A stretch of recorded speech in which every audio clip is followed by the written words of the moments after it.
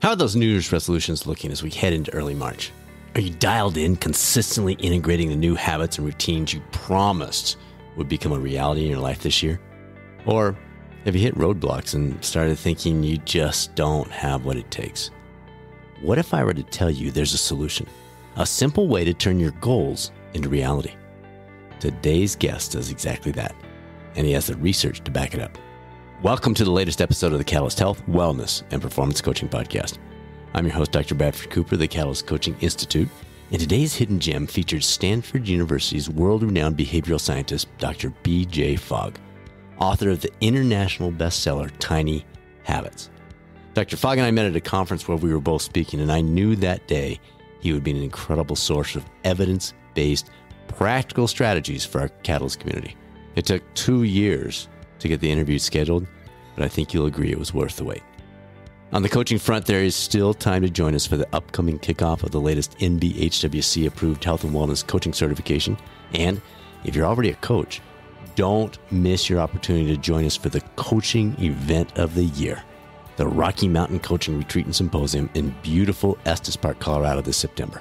Details for both the certification and the retreat are available at catalystcoachinginstitute.com, or we're happy to discuss it with you. Just email us results at catalystcoachinginstitute.com. We'll set up a time to chat.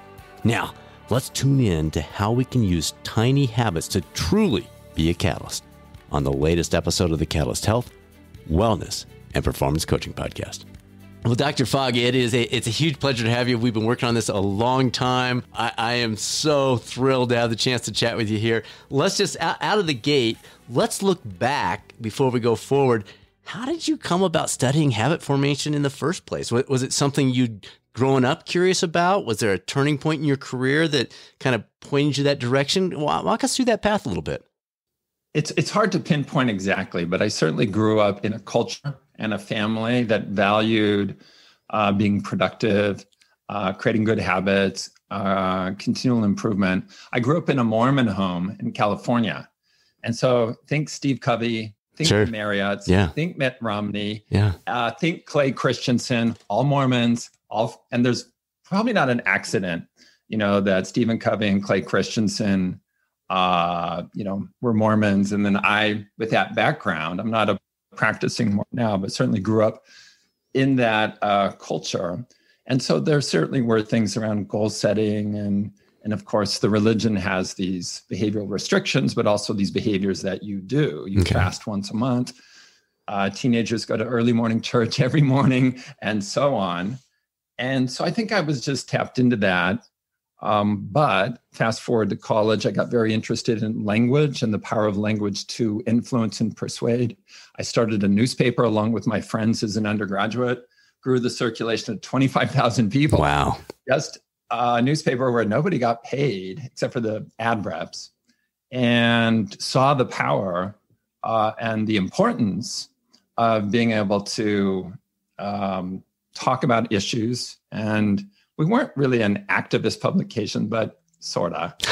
And then got interested in rhetoric, Aristotle, the sophists, and so on. And then I put kind of 2 and 2 together. It's like, oh my gosh, this kind of thing is going to come to computers someday.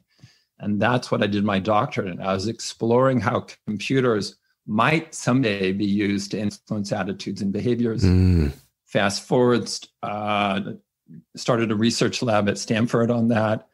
Then shifted gears in about 2009 or 10 away from looking at technology and persuasion, just toward human behavior, and especially health behavior and health habits. So that's, I guess, in some ways, that would be the trajectory, with really the background. And I guess I'll emphasize the Mormon upbringing. There really is a very strong sense in that culture that you're here on this planet to serve others and help others. And also, where much is given, much is expected. And I don't think that's unique to Mormonism, but certainly I grew up with that sense of service projects. So the most important thing you can do is serve others. And then you are expected to share and give the things that were given you. Yes. whether it's through education or opportunities or just natural gifts. Wow. Love that. Love that. Okay. So you note in your book, Tiny Habits, great book, that change, and this is going to surprise people, change doesn't have to be, shouldn't be hard. I mean, I read that and I went, oh, now, wait a minute, Doc. That seems to run contrary to everything we hear, everything we New Year's resolutions coming up, et cetera. Tell us more. What do you mean it doesn't have to be hard? It shouldn't be hard. Yeah, and what I want to do very early in the book and early here, talking to you, is establish the fact that there are ways to change that can be easy. They can be fun. It can be delightful. It doesn't have to be hard. It doesn't have to be drudgery. You don't even have to tap into willpower in order to change. Wow. And that flies in the face of so much tradition. It does. It flies in the face of, there is an academic paper, and I won't name names, but people could probably find it, where the first sentence is, behavior change is hard, period. Wow. That's sometimes true, but not entirely true. Right. We change our behavior all the time, that's not hard. So certain types of behavior change are hard, yes. But there are types of change and ways to change that are not hard. And that's part of what I want to establish early in the book. And it's like, welcome, you found what I think is the best method for creating habits. And it's not about willpower. It's not about enduring unpleasant things. It's about helping yourself do what you want to do and wiring in the habits by feeling successful. So in other words, positive emotion, right, rather than guilt or shame or feelings of being, not achieving effectively. Now, you started off talking about your upbringing and some of the things with that. Maybe not in your household or your church specifically, but oftentimes there is guilt, there is shame tied to those expectations. Do you want to walk us down that path at all or chase that rabbit trail a little bit? Well, let me just share one example. I was probably about 11 or 12. And I remember my dad coming in and saying, okay, well, what are your goals for this year? And what's your 5-year plan? And wait, my son is laughing now because I probably did that with him, if not our daughters. Yeah, right. And this would be kind of normal in our home, or and my dad's awesome. I talked to him this morning. He's a huge fan of my work, but we had like regular meetings, individual meetings with my dad, and you'd set goals, and it was cool. I love that. I guess I just had it up to here with that kind of stuff. And I said, Dad, this year I have one goal, just one goal. And it's not to have any goals. I'm hearing my 3 kids all saying that right now. So you're 11 at the time. Oh my God. That's young. So funny. And I wasn't like a cranky teenager or whatever. I was just like exhausted with this continual self-improvement thing, I guess.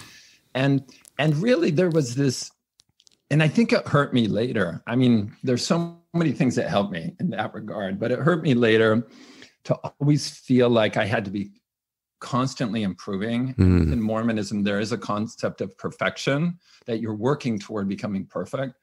That really caught up to me, I think, as an undergraduate, and realizing I would never reach that ideal. And I think I ended up in therapy because of that. Interesting. In part because of that. Now I'm over that very much, and I embrace imperfections. And I think that's how you really learn and grow.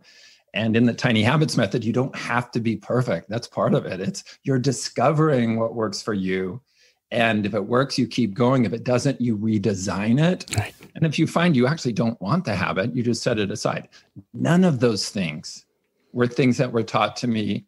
I mean, I was taught in the traditional way: set a goal, track it daily, never fail, and then raise the bar. Right. I do not advocate any of those things today. I do not advocate goal setting. I do not advocate perfection. I do not advocate tracking. If it helps you, do it. But those things are optional. They're not required to change your behavior or change your life. They're optional. Very interesting. Okay, so I'm going to skip one of the questions I'd planned because I want to dive into this further. You talk about the importance of picking a goal that's important to you personally versus, as we just talked about, something you feel obligated to do. That really resonates with the coaches listening to this. Why is that so important? Yeah, it's one of the key ideas for my book. And if people don't read my book, remember this sentence. Coaches, what you want to do is help people do what they already want to do. And I call that maxim number one. There are two maxims I talk about in the book. So you're really helping people create habits they already want and reach aspirations that they want. Yes. Not that you want for them, or not that their spouse wants or their parents want. When you help people do what they already want to do, then the challenge of keeping people motivated, is diminished. Yeah. If they already want right, it's off the table. Yeah. I mean, there's times when our motivation still wavers, but what you're doing is you're tapping into what they're already motivated to do. And that's why when I read a sentence like behavior change is hard, it's like, well, yeah, if you're trying to get people to do stuff they don't want to do, when does that ever become a habit? When does it ever become a habit when, getting people to do stuff they don't want to do? I mean, they might do compliance. Right. And do it regularly because they're complying, but compliance is different than automaticity and habits. Right. Good. Excellent. All right. So prompts, the idea of prompts plays a huge role in the approach that you talk about with habit formation. What are some common prompts you might suggest or you've seen utilized across a range of habit changes? Well, I'll start with what you don't use. In Okay. the Tiny Habits method, you don't use Post-its.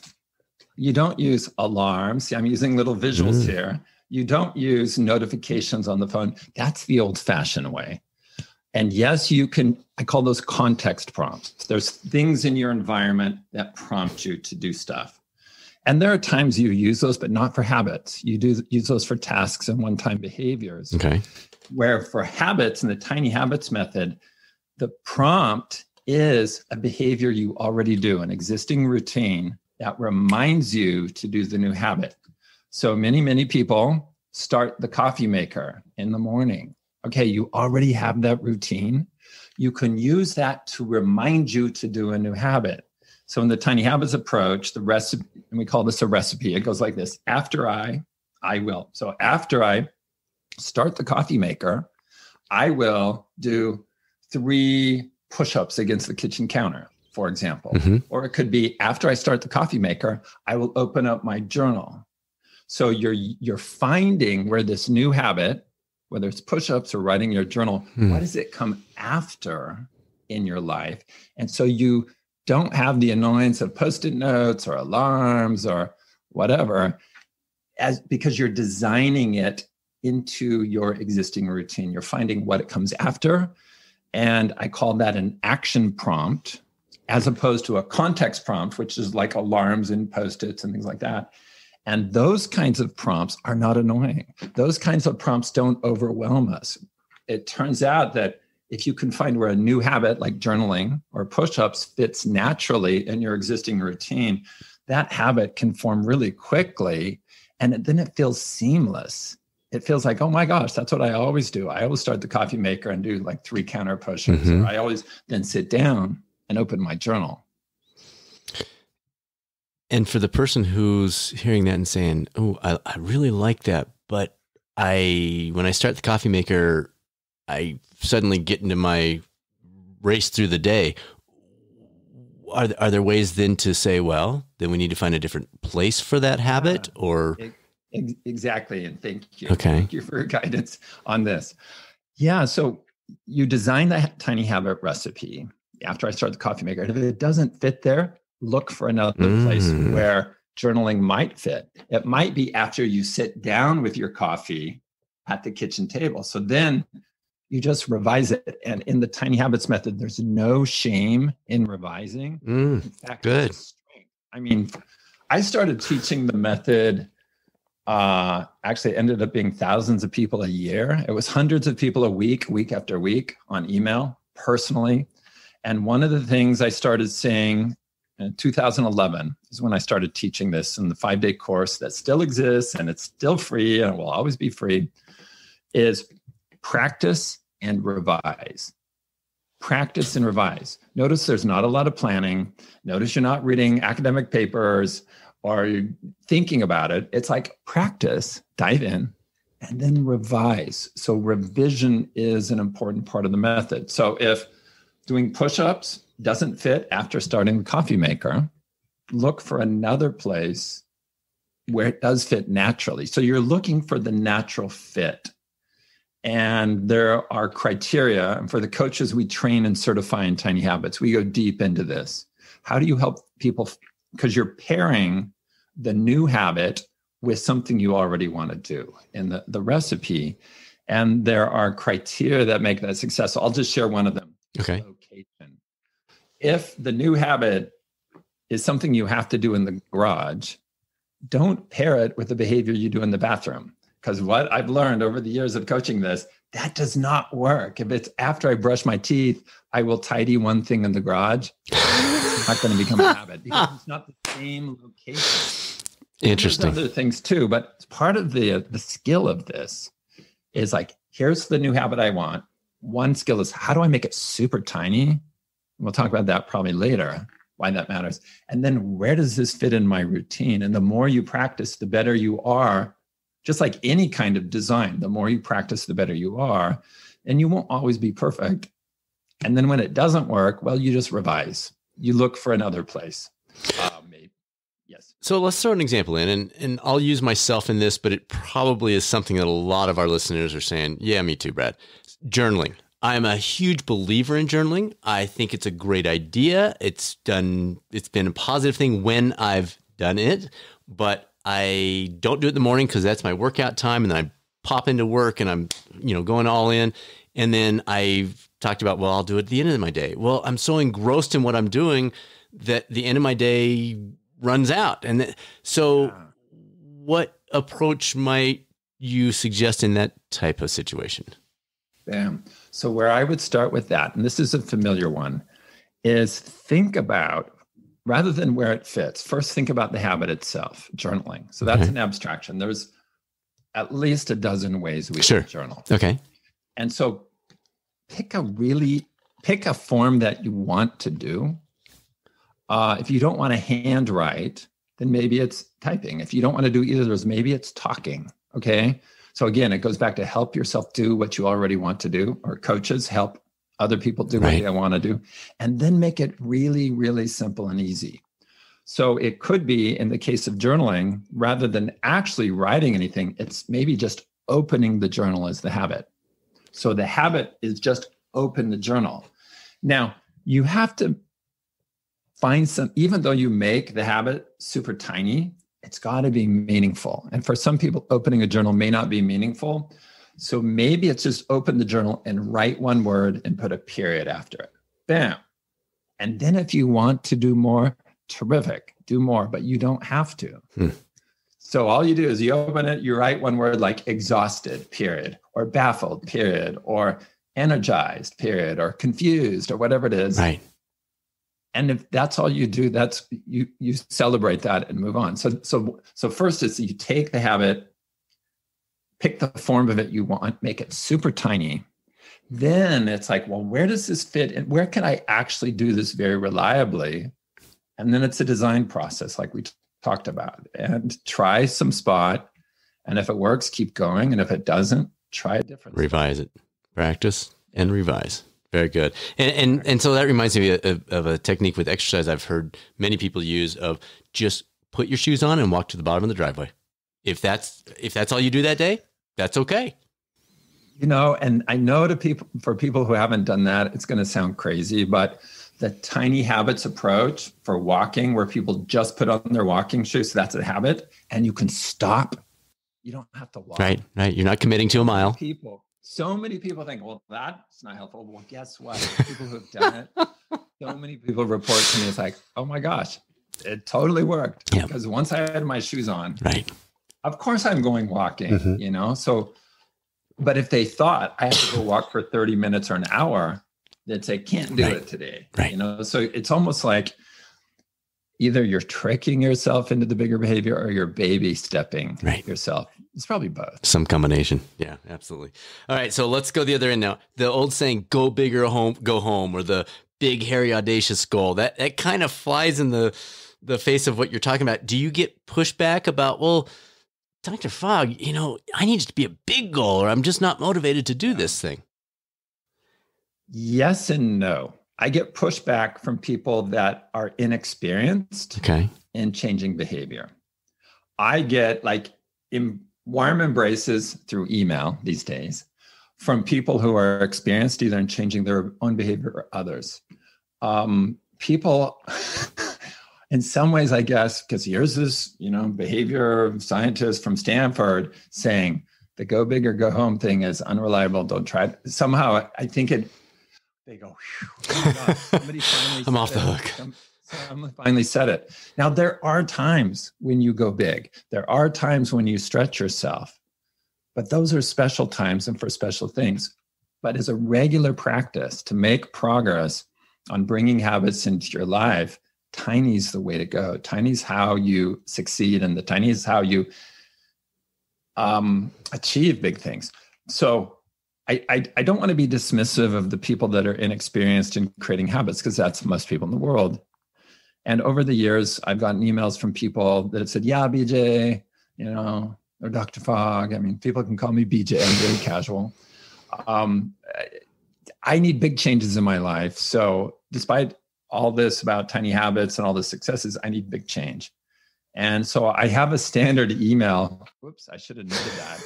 But I have a reply that basically says, look, the way that you get to big changes is through these tiny changes. Yeah. That's how you get to the big. And some people, I think, believe me, and some people don't. I mean, I don't have like a statistical way to measure the response to that email. But it's a little bit, what shall I say, sad for me that at least some of those people I'm trying to help are just locked into this idea that in order to make a big transformation, I have to focus on big habits. That makes me sad because they've been misled, or they just haven't really opened their minds to the importance of how tiny can be transformative. That's really what my book's about right there, showing people how that works and how to do it. Is there some combination there? I'm almost hearing you saying, yeah, the big vision is a separate thing. That's not the habit. The big vision, the going to Stanford, the qualifying for the Hawaii Ironman, the writing a book, whatever, that vision can have value, but the habits that get you to achieve that are the tiny habits. Would that be accurate, or am I missaying that? That is well said. Yes. Okay. Yes. And so there is a method in behavior design in the book here where and I'm doing this, if you can't see me, people, I'm drawing a cloud with my fingers. That's where you put your aspiration. Like, I want to be an expert surfer, or I want to be good enough at playing this musical instrument that I can play, on the street corner and make enough money to buy lunch, or I want to lose 30 pounds or whatever, right? So that's the aspiration or outcome. And that's not the behavior or the habit. It's habits that get you there. Right. So get clear on what you want and definitely think big. If you want to be an expert surfer in Maui, awesome. You can do that and work toward that, but figure out what are the behaviors, or in other words, the habits. Habits are a subset of behavior. Right. Often it's habits that get you to the big thing. So figure out what are those habits and then follow the process that we've talked about so you can make reliable and consistent progress toward that big vision that you have for yourself. For sure. Love it. All right. Very good. You point to the emotion we attach to a pursuit as being even more important than the repetition built into a pursuit. That's pretty interesting. Can you expand on that a little bit for us? Yes. I don't know how far you want to go with this. But I've got all the time in the world, my friend. I'll be brief, and you can. So most people have heard the idea that repetition creates habits. Yeah. 21 days, 30 days, 66 days. All of that is not true. Correct. So everybody try to throw it out. Try to scrub it out of your memory banks. But it's all around you. And the research most people are citing these days, you can look it up. It's Lally 2009, Lally 2009. Go search it. And even reading the abstract of that paper, you will see that research does not support the idea that that research does not support the idea that repetition creates habits. But that's what's widely cited. That's where the 66-day thing came from, and so on. That study shows that repetition correlates with habit strength, but it doesn't show that it causes the habit to form. There's a big difference between correlation and causation. Huge. And the study wasn't even designed to show causality, but the headlines written from it and the blog posts in some books have doubled and tripled down on the idea that you just have to keep repeating it to create the habit. That's not the case. That would be like, let me give you an analogy. I could do research that to understand how do people get fit. And let's say that I do this study and I find, wow, the more time you spend in the gym, the more fit people are. Okay, I could show there's a correlation between time at the gym and fitness. Now, the headlines might be, oh my gosh, people, if you want to be fit, just go hang out at the gym. Just spend time at the gym. And you see how that's not working. Sure. That's not true. You could be hanging out. Read a magazine. It's great. Exactly. But that's a direct analogy to this study. So it's really misleading and really unfortunate, I think, and harmful to perpetuate the idea that repetition creates habits, just like it would be harmful to perpetuate the idea that spending time at the gym leads to fitness. It's what you do at the gym. It's what happens when you do the habit. And the happening part that creates the habit is the emotion that you feel. So the emotion that you feel when you do the habit, and in Tiny Habits, we focus on the feeling of success. That's what causes the behavior to become more automatic. So I have a chapter where I explain this in more depth, and the headline, the chapter title is Emotions Create Habits.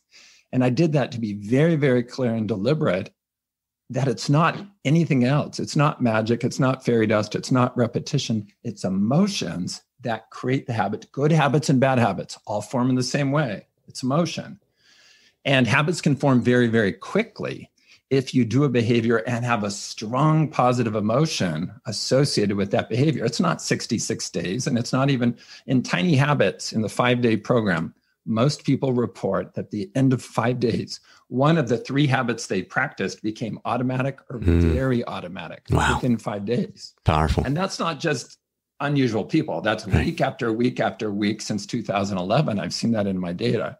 So what we're trying to help people get good at, and you as coaches and advisors and so on, what you're really doing when you're helping people create habits, if you want them to wire in the habit, help them feel successful. That's maxim number 2. So maxim number 1 was help people do what they already want to do. Maxim number 2 is help people feel successful, because it helps wire in the habit and it also increases their motivation. But we'll set that aside for now. The role of emotions in this context of behavior change is to help wire the habit in so you do it more automatically. And if you're really good at feeling a positive emotion, and there's ways to hack that. So part of the book is teaching people how do you hack that emotion so you can become so you can have superpowers in creating habits. So if you're good at that, you can wire in habits very quickly. Could you give us a simple example of that? Well, I'll give an example that happened quite naturally. Here on our lanai, I'm in Maui, so you poor guy. The surfing example wasn't random. I'm here not becoming an expert surfer, but just enjoying surfing. We first bought these hardware chairs. We first bought these chairs from the hardware store from Lanai, and they were okay. But then one day, I got this chair that sort of rocks, and I like rocking. I like movement. I guess I, like the feeling of, I don't know, being on the ocean or something. And I put the chair in the lanai, I sat down, I was like, oh my God. It was delivering what I wanted so much better than the chair from the hardware store. And that emotion, so sitting in the chair and feeling like, oh my gosh, this is comfortable, it's got this nice movement, that was clear to me that I was being more successful achieving what I wanted in that chair. Guess how many times I sat in the Home Depot chair from then forward? Never. I'm going to go 0, yeah. Yeah, like 0, right? Yeah. Except for when guests came over. Sure. When guests came over, I say, hey, sit in that chair. Sure. It's really nice. I'm going to sit over here. So notice that was a one and done. I do a behavior. I get this emotional response to it. And then I never make a decision again between the Home Depot chair and this other chair that had some movement to it. Huh. Okay, that makes sense. And then the final piece, and this has got to affect the emotion, is the celebration. Any tips on types of celebrations, ways to integrate those celebrations, creative ones that you've seen or you've used over the years that maybe people haven't ever thought about? Well, celebration is the term in Tiny Habits that I selected to point to something that you do that causes you to feel successful. So celebration is a technique for feeling, for causing this emotion to happen. Sometimes the celebration is built in to the product, like the chair or this pen. Say I use this pen for the first time and I love it. It's like, oh my gosh. So I don't have to do anything external or extrinsic. The use of the pen makes you go, I love this. I'm not using any of the other pens anymore. I'm just going to use this one. It's a true story. So sometimes, and this is often how bad habits form, you do something and you get an emotional response to it. Now, you didn't celebrate, but the emotion happened. And so that habit that you eventually would call a bad habit wires in quite automatically. Good habits and bad habits form in the same way. So in Tiny Habits, you don't leave the emotions to chance. You hack them through celebration. And I'm going to give you two ends of the continuum. Okay. Some people are natural celebrators. Watch, if we were having the Olympics this year, imagine what would happen when somebody wins, the 100-meter dash. What would happen? Oh, Caleb Dressel just set the world's record today for the 100 IM. That's not the Olympics. And I didn't watch the end of the race. I watched the beginning. But I guarantee you, when he finished, there was a type of celebration. He probably hit the water, raised his hands over the head, and so on. So watch athletes. They're natural celebrators. What I'm hypothesizing that they've done that naturally since they were kids. And because they were able to celebrate or feel successful with that 3-point shot, that putt, that drive, that swim, whatever it was, that they were able to signal to their brain, oh my gosh, let's make that more automatic. So when I'm in the clutch, I don't have to think about the 3-pointer. It's just automatic. So that's on one end of the spectrum is people that are natural celebrators. I haven't determined what percent of the population are. I know there are some. Because some people hearing this, or some people are probably going, oh my gosh, I do that. I do that naturally. On the other end of the spectrum are people that are very skeptical of that. They're like, oh, no way. That just sounds like woo-woo. That's, Sure. So I share in the book how to help people like that, get over that and find a celebration that works for you. So if you're a natural celebrator more along those lines, you could do something like a smile in the mirror, a fist pump. I'll say to myself, way to go, Beach. When I catch a particularly hard wave in a way, like there's a way that the wave's coming and I turn very quickly and get on it at the last minute, I'll go, woohoo, right? Which is what works for me. Right. Absolutely. Because then that behavior becomes more automatic. And then that kind of thing no longer is a challenge. And then I step up and do harder things. Now, if that kind of thing doesn't work for you, try the celebration of thinking about your purpose. So just actively, so as you pour a glass of water, say you want to hydrate more, and the tiny version of that is just pour a glass of water. As you're filling the glass of water, think, how is hydration helping you achieve a super important purpose in your life, like your life's purpose? I think my life's purpose is to discover how behavior works and teach people that so they can be happier and healthier. So if I had that in mind as I was pouring a glass of water, I would connect, wow, this hydration is going to give me energy and it's going to give me stamina and it's going to keep me healthier so I can be more effective at discovering how behavior works and teaching it. So connecting the behavior with my higher purpose. Notice that's also a form of feeling successful. Right. By doing this, I'm succeeding in my higher purpose. So that's on, for people that are skeptical about going woohoo or whatever, try connecting your purpose with the habit and actively think of it. Now, once the habit wires in, once pouring the water or doing the counter push-ups or opening the journal, wires in, you no longer have to celebrate it. The emotion is to lock that. I mean, I think of it as, I used to work in fiberglass, and there's kind of a fixer. You pour in the fixer and it solidifies. That's what you're doing with this. That's what you're doing with emotions, is you're wiring in the habit. And once it's wired in, it doesn't hurt you to celebrate, but it's no longer, the habit's now automatic. So you don't have to do it anymore. Yeah. Right. Okay. Good. That's helpful. All right. If you were to add a new chapter to the book, what would you cover now? Knowing what you know, what you've learned since it went to publication. Tiny habits for kids.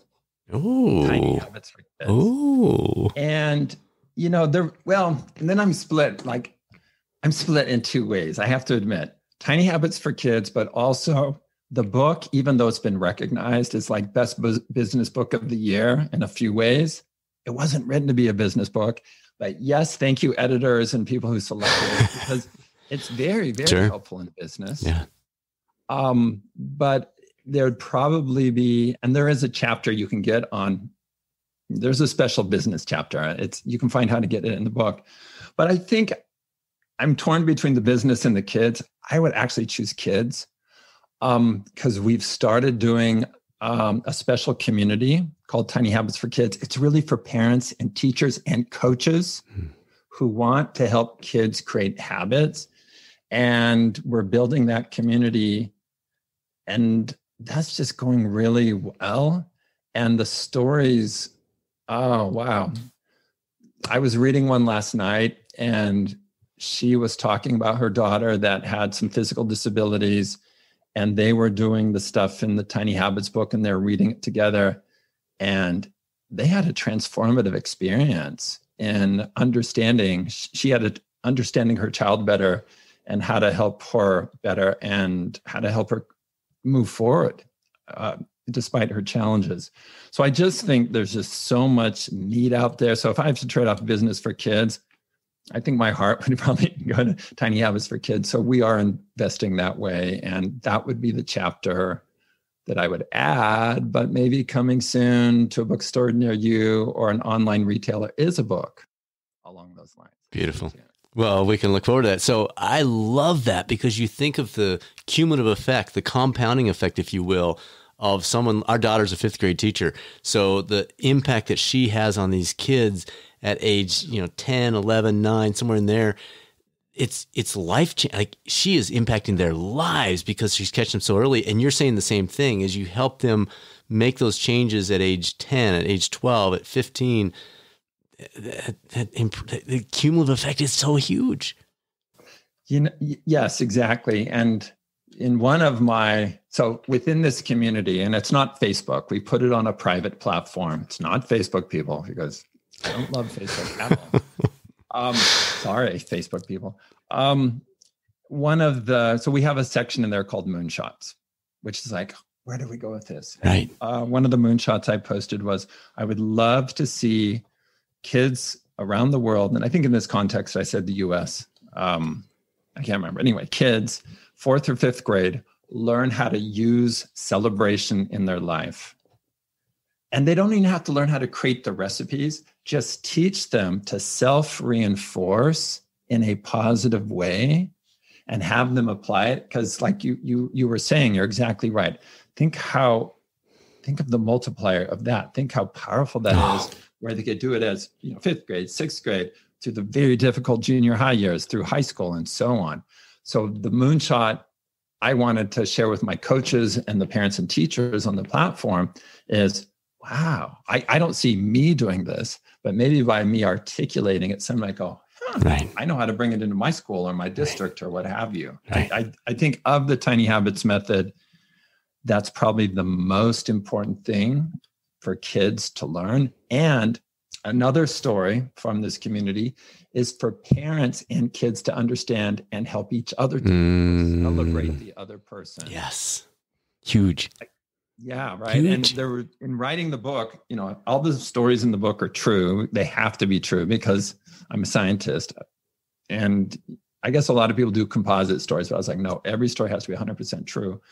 There were a lot of stories about moms whose like 2 and 3-year-olds would celebrate the mom doing squats or wiping the kitchen It's counter. huge.